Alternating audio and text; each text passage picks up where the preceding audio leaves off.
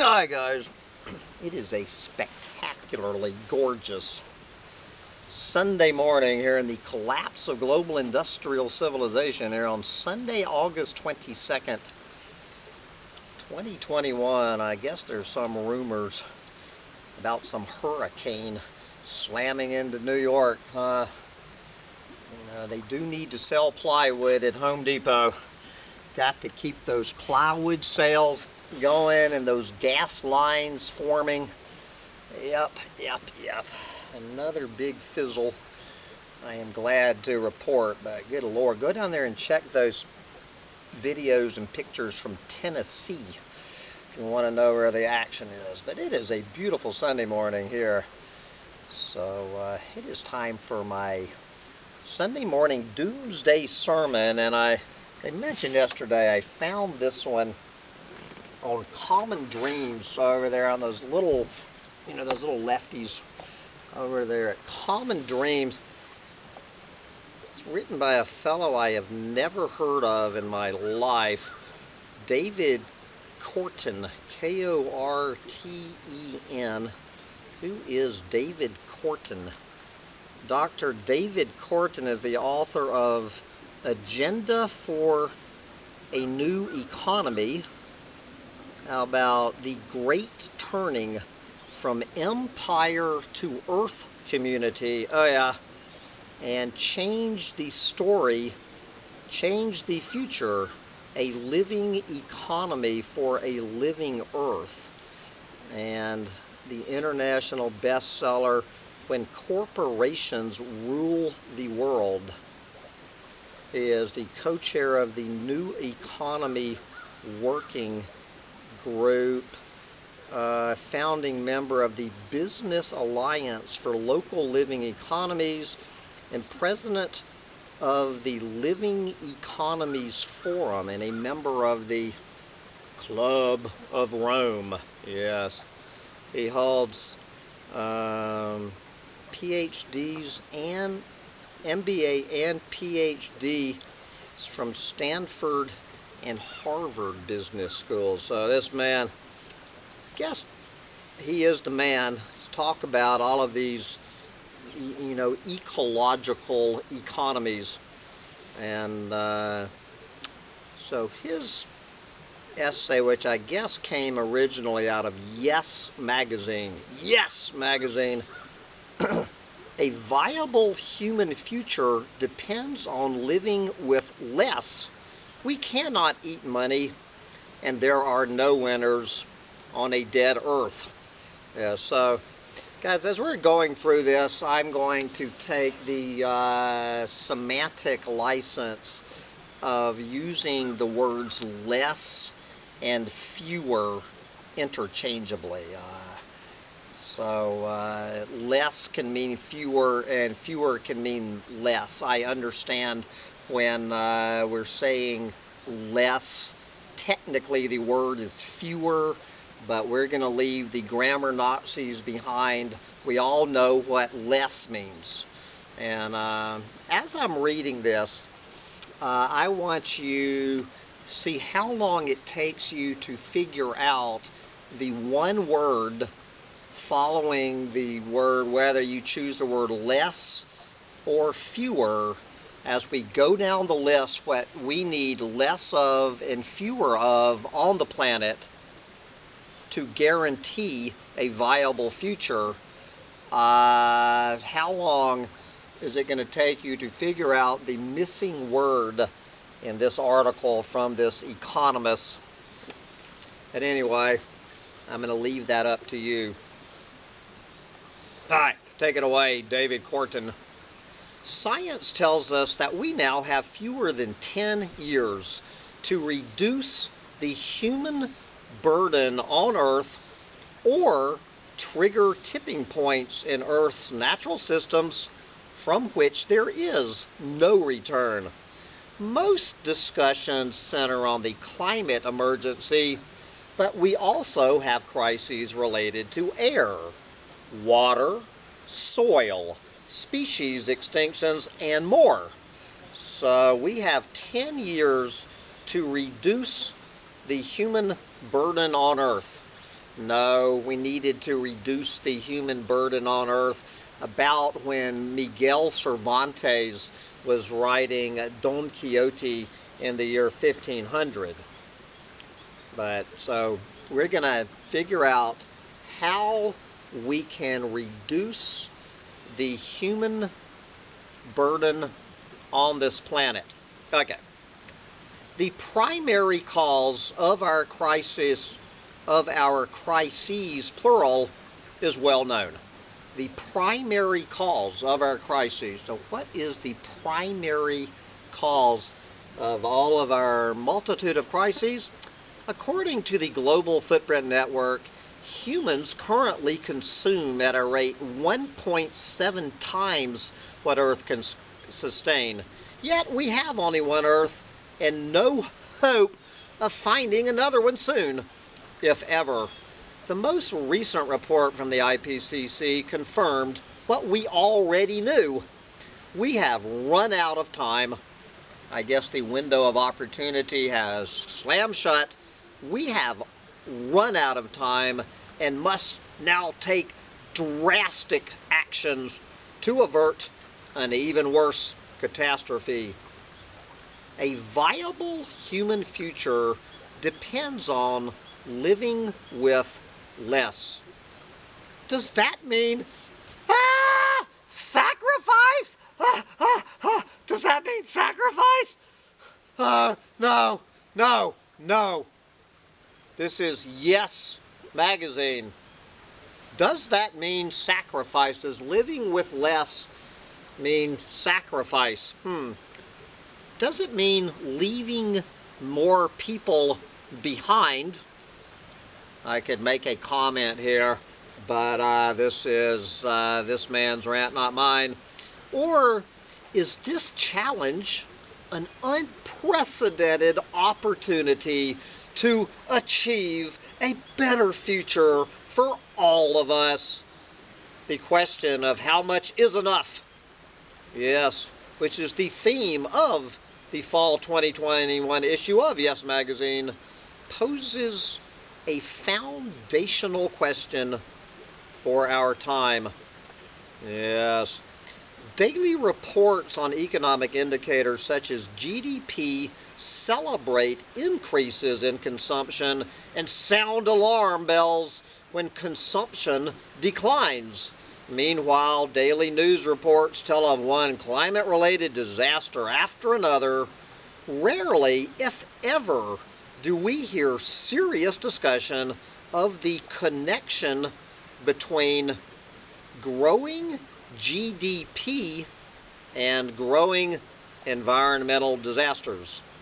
The question is of how much is enough begins an essential conversation.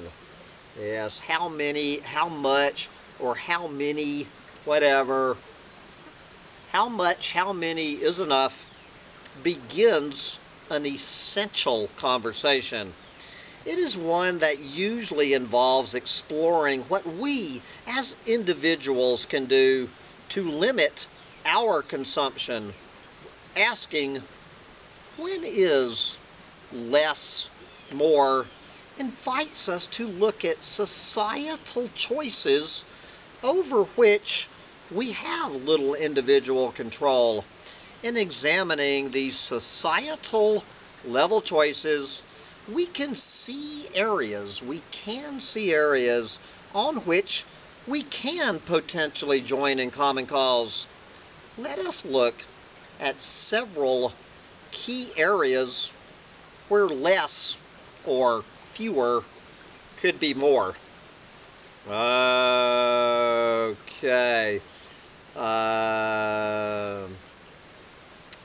And he breaks this down into 7 different ways. Okay, there's 7 topics of conversation.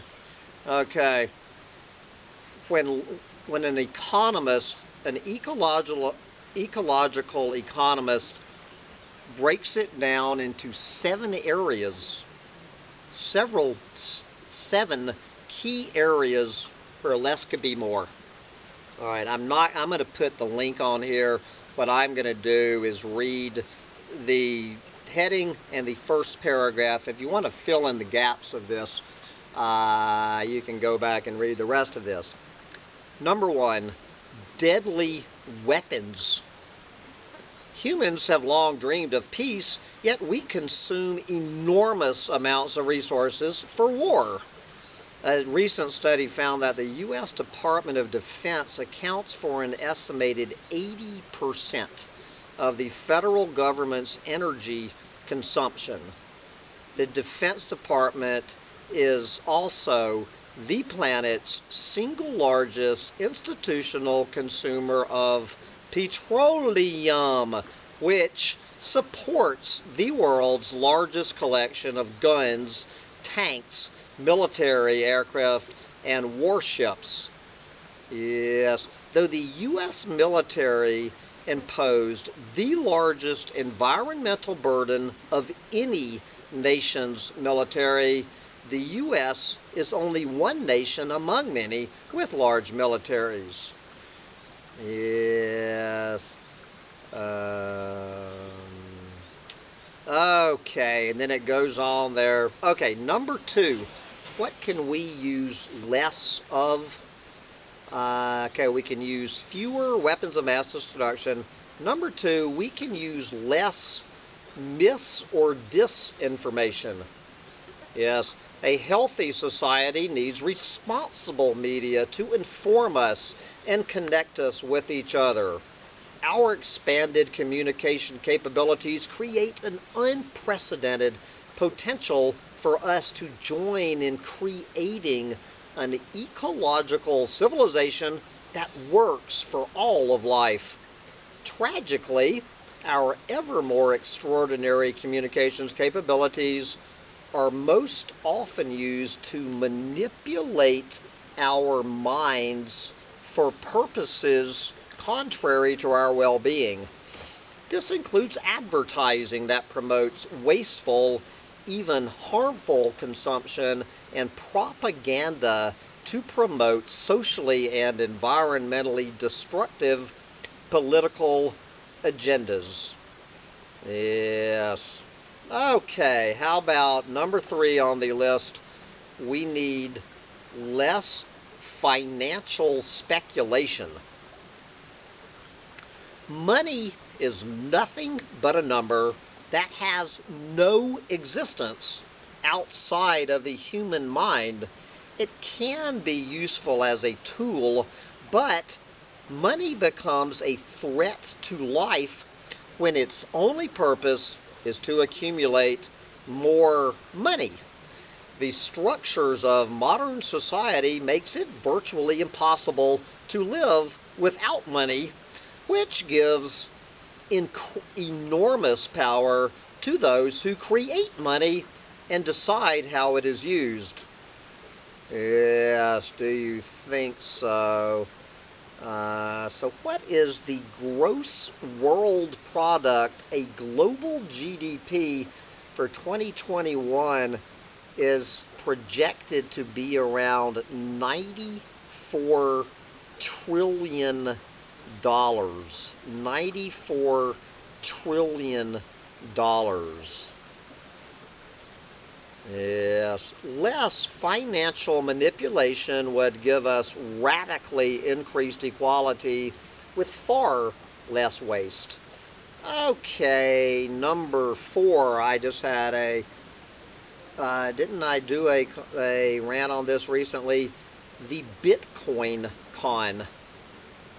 Private cyber currencies are a form of counterfeiting. Bitcoin, a cyber currency favored by global cyber criminals and tax evaders, is an especially costly example. And then, of course, talking about the energy consumed in mining Bitcoin. Anyway, we've been over that. Okay. Number 5 on the list, global supply chains. Until very recently in our history, we organized our economies around the labor and needs of local communities. This facilitated repair, reuse, recycling, and resilience, and allowed communities to work within the capabilities of the Earth's regenerative system. But global trade rules, first introduced only in the 1990s, stripped place-based living communities of control of their markets, labor, and other resources, and allowed transnational corporations to consolidate their power without concern for the well-being of workers, customers, and nature. And of course, China. China has now become the epicenter of a highly fragile, interdependent system of global supply chains involving the massive, environmentally destructive, long-distance movement of material goods by sea, land, and air. This, of course, we're talking, though he doesn't mention it here, the Chinese Belt and Road Initiative is the #1 most pressing threat against life on this planet today is China. All right. Number 6 on the list we need less of: short stay air travel. I don't know why he qualified this with short stay air travel.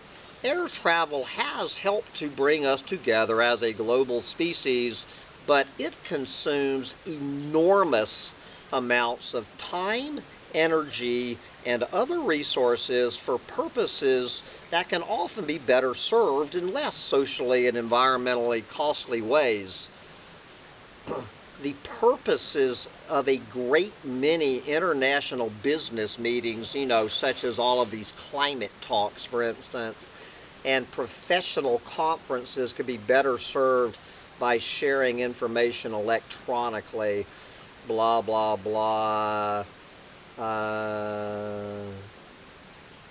Visits to destinations on your bucket list for purposes of bragging rights commonly overwhelm the destinations to give you little more than a selfie in a crowd. Okay, and the number 7 and last thing on the list that we need less and fewer of to make it a more viable future would be auto-dependent cities.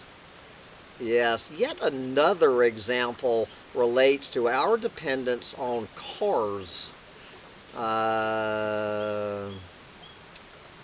Anyway, we all know about cars. A growing number of major cities are taking steps to become less car dependent. Yes. Okay, so that's the list. So wrapping up, I'm still waiting for the missing word in this article. So, why do we have so many wasteful sources of consumption? Culturally, this stems from excessive individualism, and societally it stems from using money rather than healthy living as a standard of economic performances. These two forces spur the wasteful consumption that manifests in nearly every aspect of our life. As we learn to think and act as an interdependent global species, we must look critically at all the forms of consumption that could be eliminated to the ultimate benefit of us all. Such an examination is needed if we are to transition to an ecological civilization. Yes. We face face a defining choice.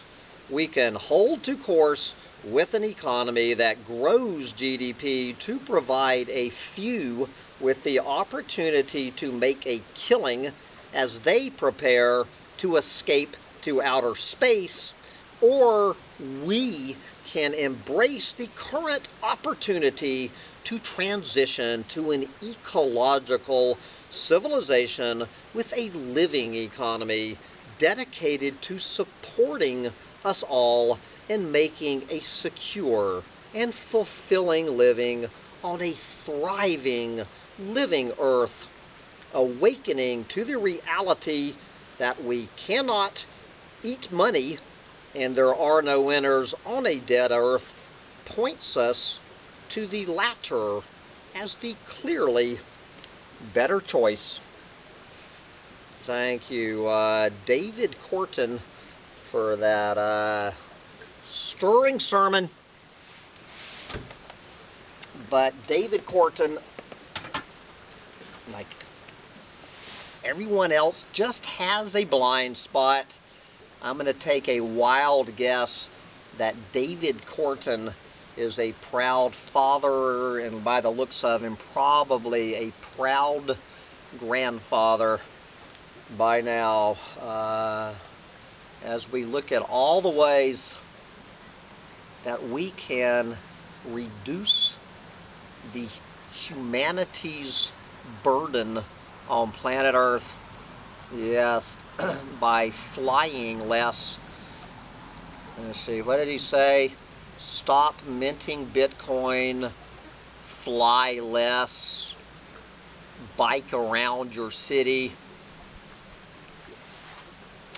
Anyway, guys, I'll let you fill in your own blanks, but it is a gorgeous day, although I do see a few clouds sneaking in from the east here, going on noon today, and so I got to get out there and clean up this tiny house for the newest set of guests coming in to the Airbnb tonight, and I suggest you get out there and enjoy your human burden on the planet while you still can. Bye, guys.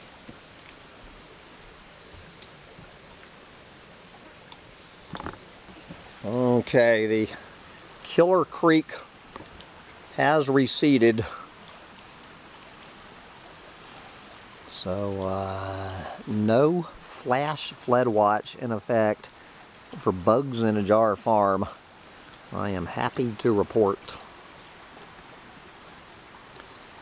Bye, guys.